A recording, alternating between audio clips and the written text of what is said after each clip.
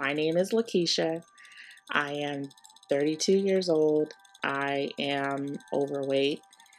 I have low self-esteem. I am going through depression and I want to change all of that.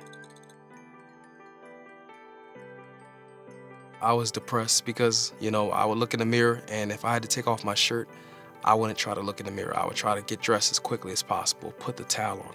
I didn't want to look at myself. I was 233 pounds. I would sit on the couch, I would eat. The only vegetables I would ever eat were on a sandwich from Subway, and I'd eat the entire footlong. Every time I was sad, I would just eat, and I believe it became such a common thing for me to eat like feelings and whatnot, and then the weight just started piling on.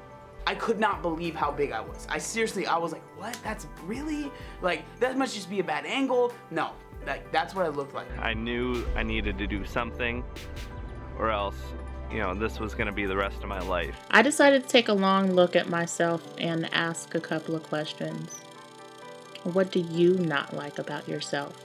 Let's subtract everything that people have told you, but what do you not like?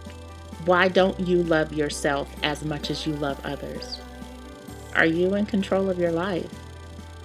When I walked into the gym, it's never a good experience when you're the big guy in the gym. And even though I was the big guy, I had a good time. And I felt like something made sense. I kind of like this. So I go to Vons and I buy a turkey sandwich, a foot-long turkey sandwich, and I buy a water. And I just start from there.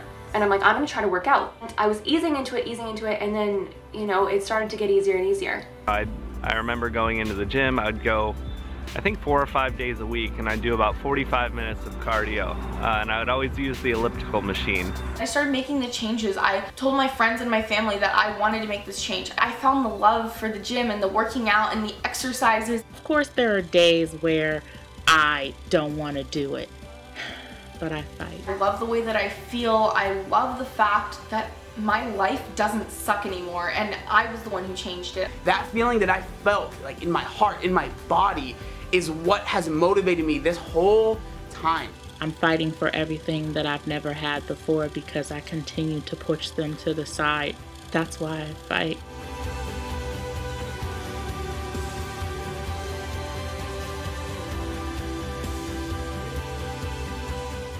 I am in control. I am changing for me, and that is my motivation.